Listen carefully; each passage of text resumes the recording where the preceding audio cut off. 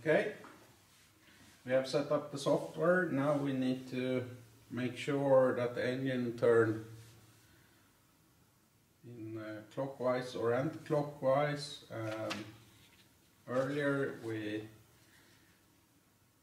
printed the manual, so it will be quite simple.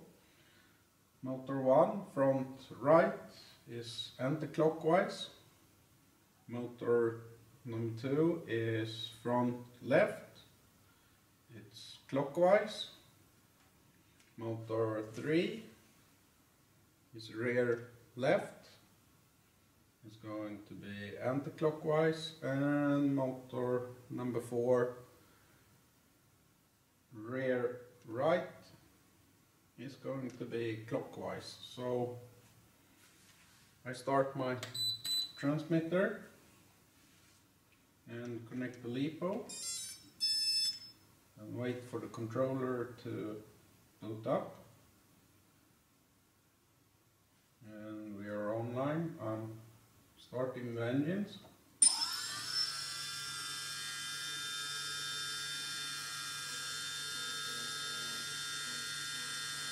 And this one is turning. This number 4 is clockwise, that's correct.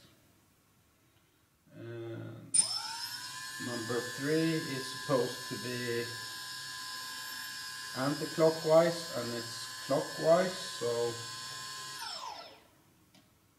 what I simply do is changing 2 of the connectors, the ESC controller,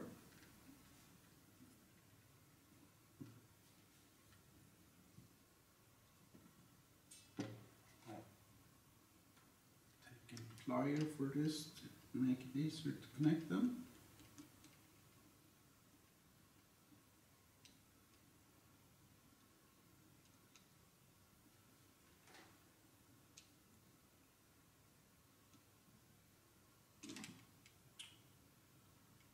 It's a tricky one.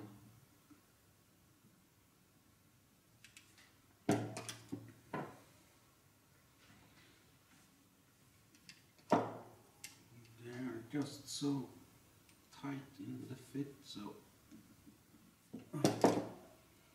that's better. Okay, let's double check that we are anti-clockwise on this one. Yes. And number 2 is supposed to be clockwise, and I think it's actually clockwise, and number 1 should be anti-clockwise. And it's spinning anti-clockwise, so just look like our engine are spinning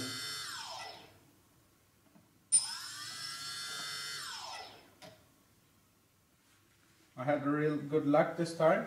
Only needed to change one of the engine, so it's quite simple. I'll just show in a more detail how to change the rotation of the engine. If I flip it over like that, what you need to do is unplug 2 cables from the motors and change place, and you're done.